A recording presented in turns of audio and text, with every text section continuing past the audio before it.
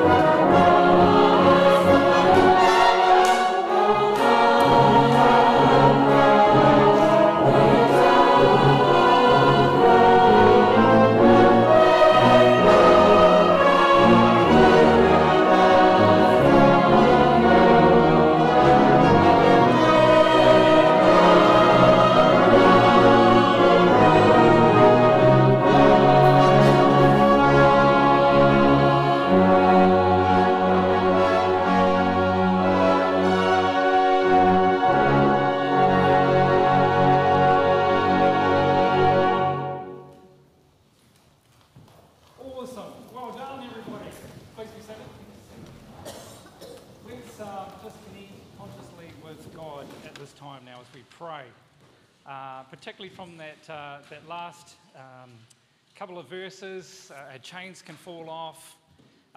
Amazing love that we have, that Jesus has for us. Amazing, isn't it, when you stop and think, let's just bow our heads and connect consciously with the God who sent his Son to die for us in that amazing way.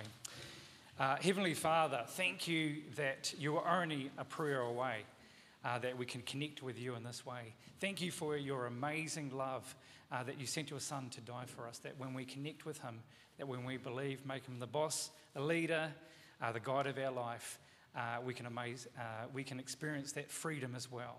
Thank you for your amazing love. And everybody said, Amen.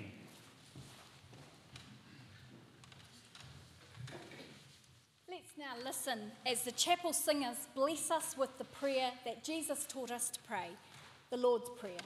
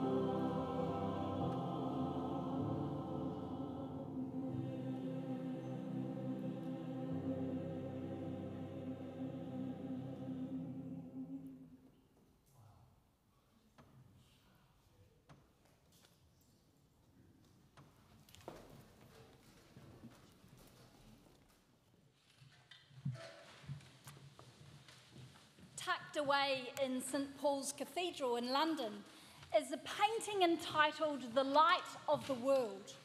It is modest in size, but the emblems of light draw you close. It is painted by Holman Hunt, a pre-Raphaelite artist. The version in St. Paul's is the third painting. The first he painted in 1853. This one was painted later in 1904. Holman Hunt was inspired by the words in the Gospel of St. John's, "I am the light of the world. He who follows me will not walk in darkness, but have the light of life." There are two lights in the picture. The lantern, which refers to Psalm 119. "Thy word is a lamp unto my feet and a light unto my path." The other light, which is around the head of Christ, is the light of salvation. The door in the picture represents the human soul, which cannot be opened from the outside. There are no handles on the door, and the rusty nails and hinges, overgrown with ivy, suggest that the door has never been opened and that the figure of Christ is asking permission to enter in. The writing beneath the picture is from the book of Revelations, chapter 3. "Behold, I stand at the door and knock. If any man hears my voice and opens the door, I will come in and will sup with him and he with me." The band will now play Dean Goffin's "The Light of the World," and throughout this piece of music, you will frequently hear the sequence, knocking, and the words, "Behold me, standing at the door," and the final reconciliation, "O Jesus, I have promised to serve thee to the end." May your hearts be opened as we listen to the band and singers.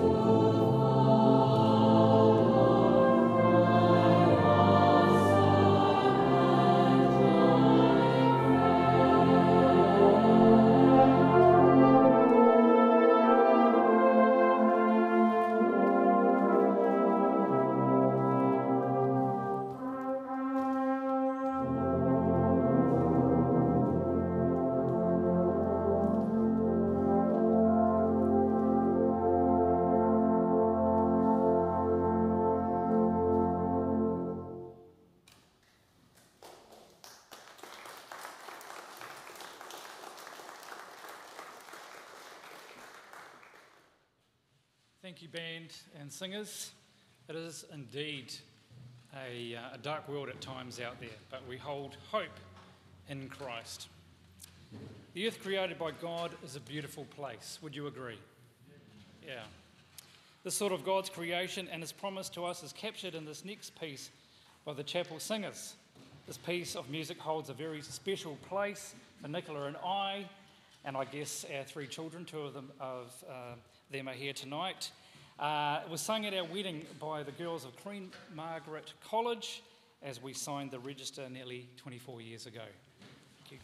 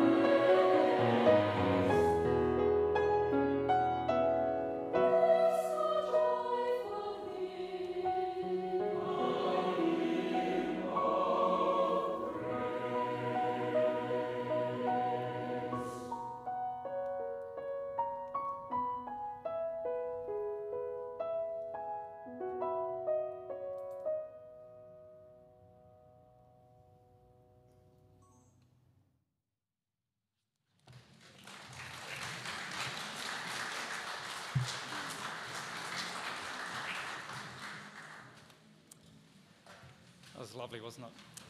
voted the number one hymn in the Christian church today, would you please stand with me and join with me as we sing all three verses of the hymn, Love Divine.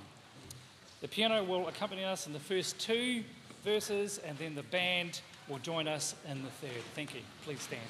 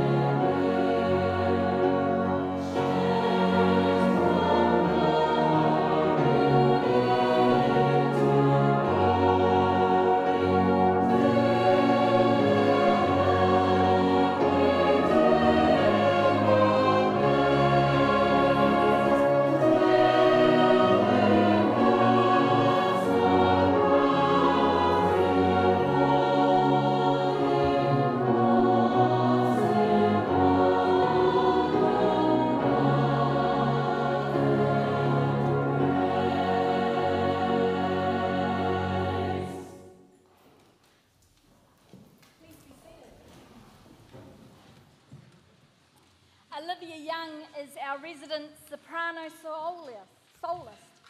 She has featured in all of our major events over the past year. Tonight she is joined by Morgan King, an up-and-coming star in the operatic world and a wonderful addition to the chapel singers.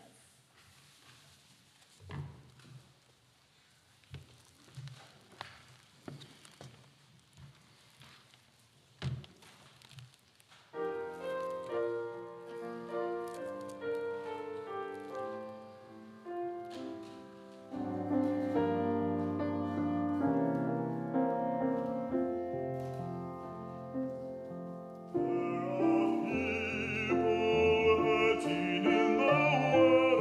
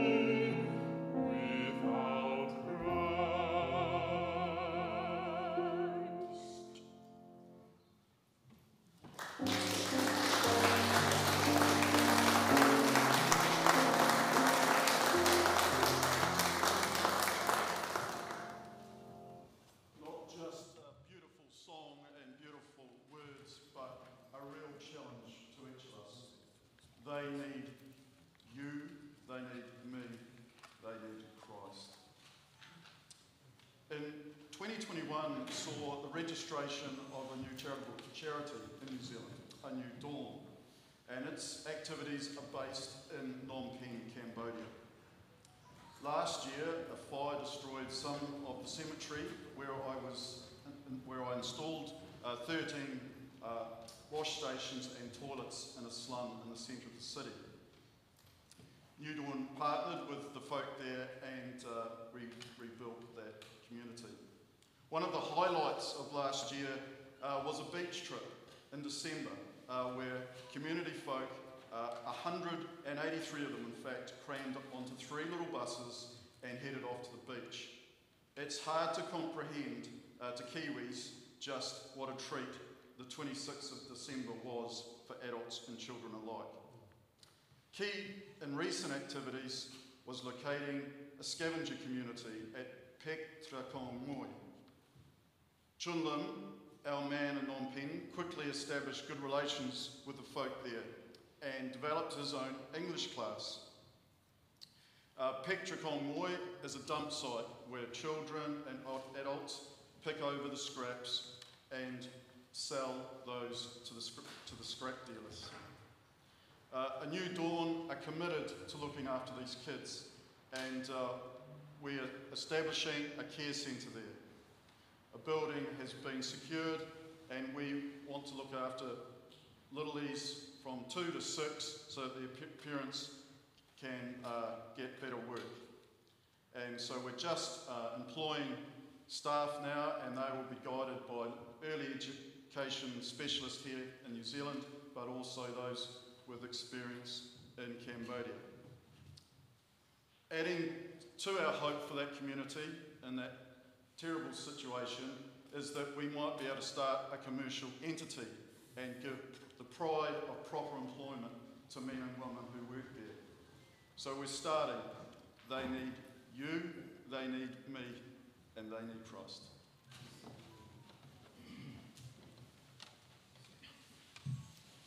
Thank you, Rob. What an amazing charity.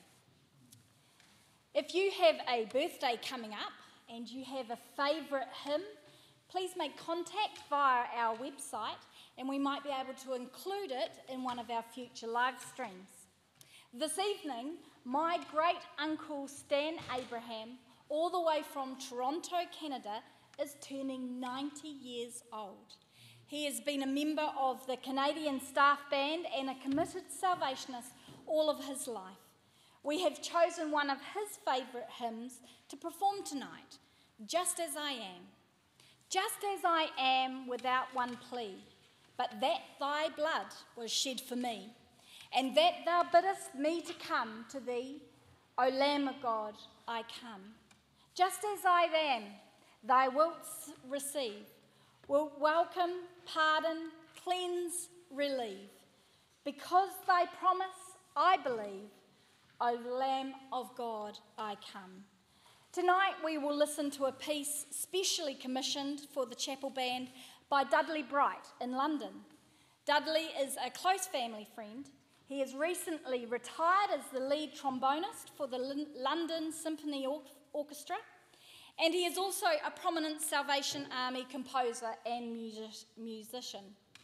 I invite you to listen to this euphonium duet played tonight by Warwick Young and his son Lachlan.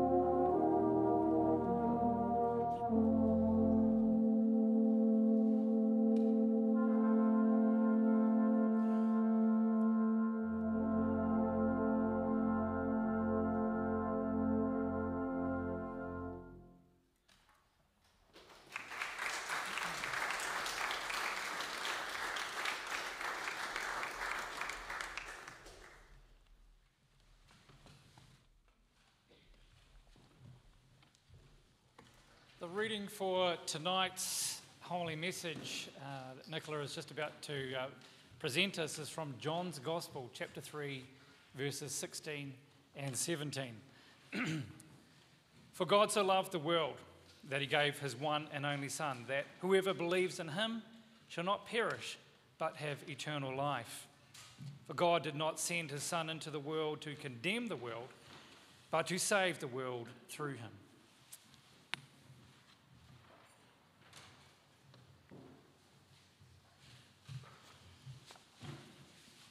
Tonight, I would like to share with you some very precious items to our family. The first one belongs to my eldest son, Jono, and this is Snuggly. It was a beautiful big blanket when he was born, and he used to take it and he would suck his thumb and hold it, and it has got smaller and smaller over the 22, well, he doesn't use it now. He would kill me for that.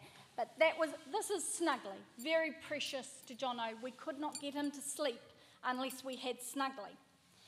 Then the next items belongs to our son Luke, and this is Mervyn and Marvin.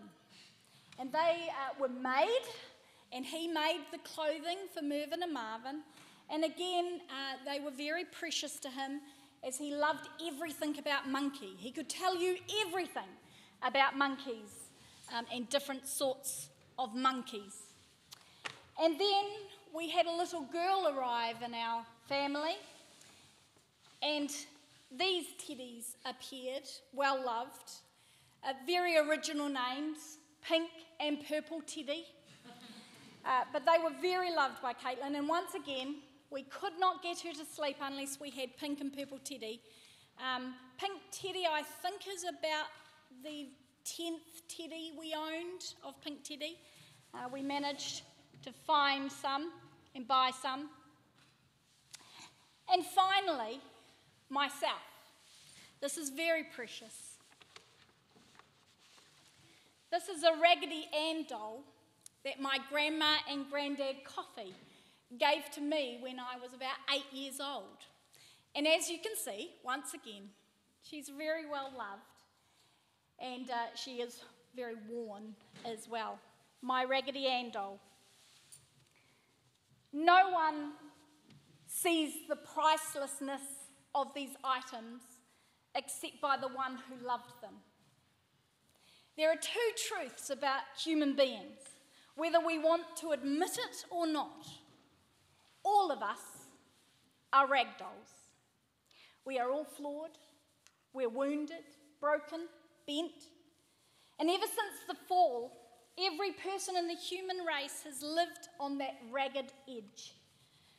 Partly our raggedness is something that happens to us, like maybe genes set us up for certain weaknesses, like inherited illnesses, and our circumstances that we have been raised up in. But that's not the whole story. Each of us makes our own deposits into the ragged account of the human race. We choose to deceive when the truth begs to be spoken. We grumble when a little generous praise is called for.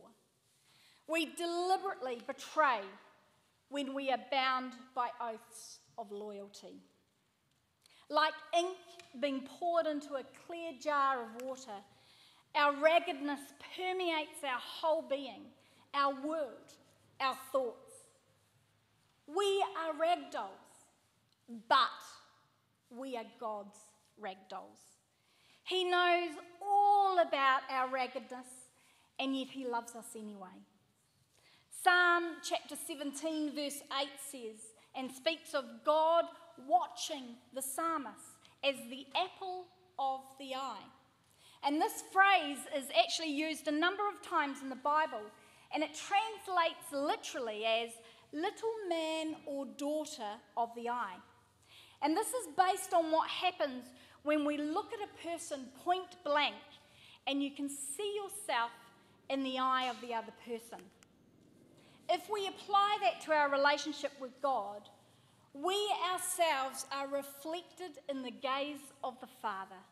You are the apple of God's eye. God sees us with so much clarity. He sees us, warts and all. But when God looks at us, that is not all he sees. He also sees who we are intended to be, who we will become in his love. When we experience and truly understand it, we want to share this with others. We don't pass this on because it makes us better people or better Christians. We don't do this because it will get us into heaven. We pass it on because we have experienced something so amazing and we don't want anyone else to miss out on it. God's mission is to show his unconditional love to every person and show them the life of freedom. Our mission comes from when we understand and experience God's love. We live in confidence of God's love, knowing that we are each God's ragdoll, but that God loves us unconditionally. And then we want to share that with others or help others to understand God's love for them. Not because we have to, or to earn God's love and acceptance, but to pass on this incredible gift to others. Simply, it is living our story, sharing how we received the free gift of God's unconditional love, which is worth more than all the money and the jewels of this world. I encourage you tonight that if you have not received this amazing gift, it is not too late. And I would encourage you to talk to someone about this later.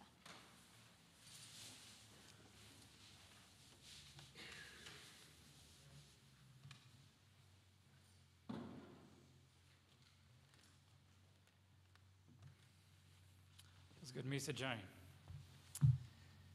I don't know about you, but I need time sometimes to kind of reflect and think about what has been said. And so now, to do that, Morgan King, who's an amazing singer, would you agree with that? Yeah, amazing, absolutely. Is going to sing "I'd Rather Have Jesus Than Silver and Gold." So as he sings that, just reflect, and maybe something that Nicola has said tonight may have touched your heart as well. Thank you.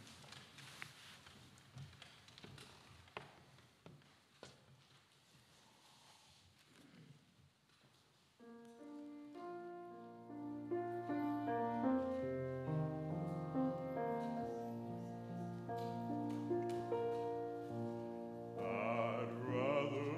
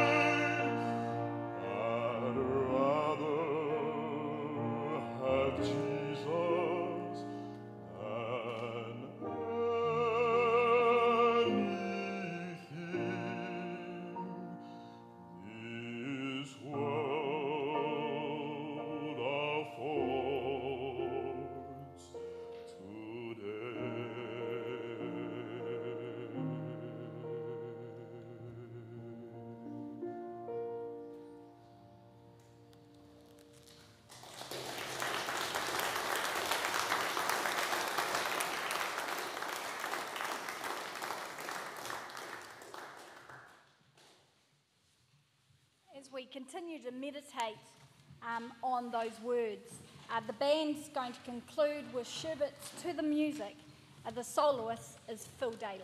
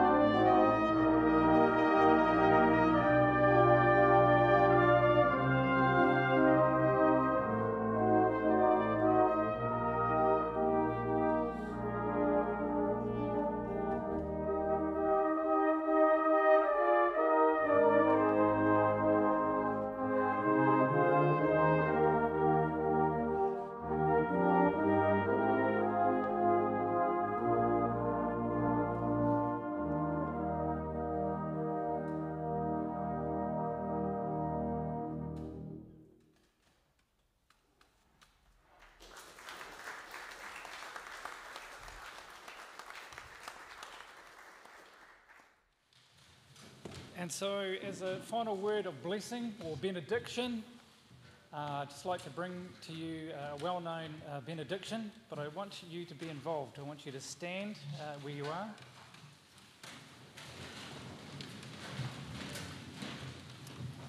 And would you repeat with me these words? May the grace of the Lord Jesus Christ, May the grace of the Lord Jesus Christ and the love of God, and the love of God and the fellowship of the Holy Spirit and the fellowship of the Holy Spirit be with you now and forevermore. be with you now and forevermore. Amen. Amen. Well done. Please be seated.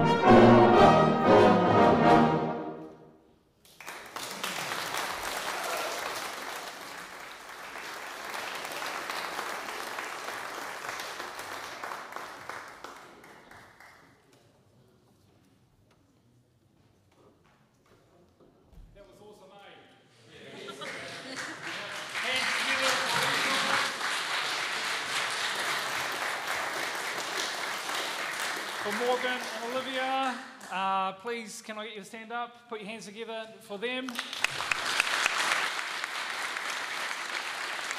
Phil and Mandy. And for Wayne. Awesome. And most importantly, for yourselves. Well done. All right, hey, that was a good time together. Let's continue this on, either in here talking with each other. It's good to connect, isn't it? Or into the social hall just next door. But it'd be great to chat with you and talk with each other. So, kia ora. Thank you all.